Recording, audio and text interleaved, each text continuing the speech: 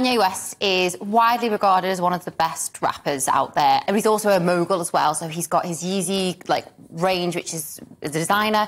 He was also married to Kim Kardashian, reality star for a long time, but he did hits like Gold Digger. He was really, really massive rapper. But unfortunately, he has made some extremely bad comments. He has been accused of being anti-Semitic, which he has been.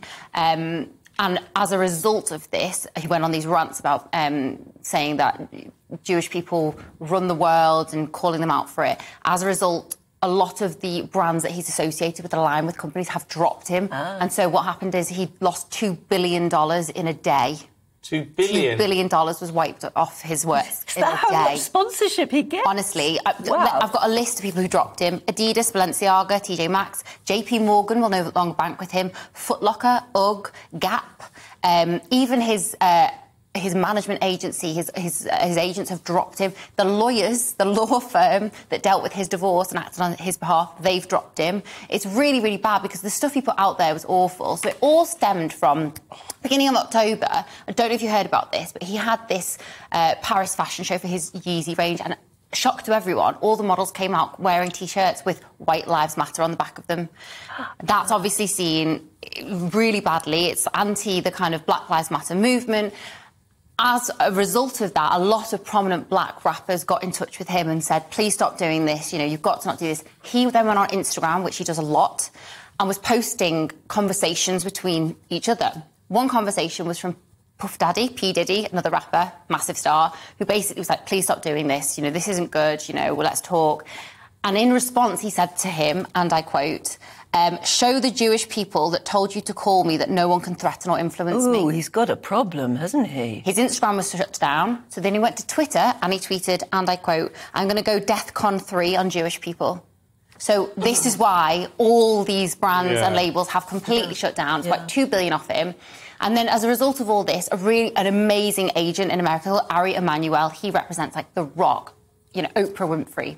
He did an op-ed in the Financial Times, and in it basically said, look, these brands have got to step away from Kanye West. We cannot allow to give him a platform and say that we support this, and that's why they've all stepped away.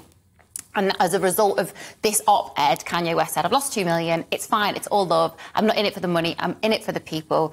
And the only brand that's really stuck by him in a way is Spotify, because they've said that his music doesn't violate their policy, and that's why they're just judging him on his music. Exactly. I mean, is he an idiot or something? I think he's not well. Well, this is the thing, he has bipolar, but bipolar and any mental disorder doesn't give you a free pass to go and spout hate speech and you know, push out these awful, you know, views and this anti-Semitic views and stuff. You know, keeps going with this, even though social media was shut down. He was then going on interviews in America and these very right-wing podcasts and saying the same type of thing. So extreme, in fact, that they couldn't put any of it out there. And some of it's leaked, but a lot of it hasn't come out. His ex-wife, Kim Kardashian, she's actually put out a statement against this and said, I condemn hate speech, all kinds. I stand with the Jewish people, and I hope that this stops as quickly as possible type thing. So it's really played out badly for him, and he keeps going with it. It's like there's no stopping him. Someone needs to take his phone away from him. Yes, clearly. Yeah. He does sound unwell, really, I think he's probably unwell, to be fair. But got too much money to stop. But this is a man with 18 million Instagram followers. There are only 15 million Jewish people in the world. So it's like, wow, this imbalance of what he can say and put out there. Yeah. And as a result, there has been an uprising in America of anti-Semitic acts, people hanging banners saying Kanye's right about Jewish people. Awful. Awful. Dreadful.